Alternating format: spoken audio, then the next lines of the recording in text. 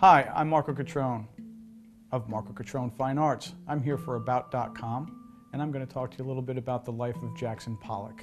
Jackson Pollock was an abstract expressionist painter. He achieved a high degree of fame for his expressive drip style of painting. Paul Jackson Pollock was born in Cody, Wyoming on January 28, 1912. He grew up in Arizona and California with his 5 brothers and parents. In 1930, Jackson moved to New York City, where he trained at the Art Students League. In 1936, he attended a workshop with David Alfaro Siqueiros. In this workshop, he was exposed to unusual methods of working with paint and unorthodox mediums. He began to incorporate these new techniques into his artwork. He also experimented with his own methods. Jackson Pollock married artist Lee Krasner in 1945. Lee was also an abstract expressionist painter. They moved to a home in East Hampton where Jackson converted a barn into a studio. In 1947, Pollock started working on his action paintings.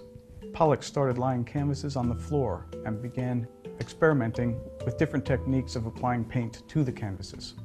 He gained both acclaim and notoriety for his techniques of pouring and dripping paint on his canvases. He also began using house paint instead of artist paints.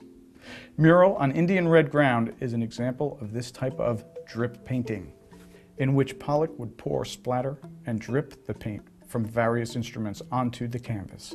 He struggled with alcoholism for much of his life. Pollock died on August 11, 1956, in a car crash. He was 44 years old at the time.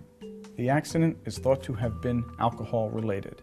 Pollock's works left an indelible impression on the art world.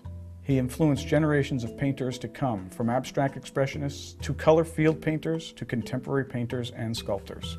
Thank you for watching. For more information, go to education.about.com.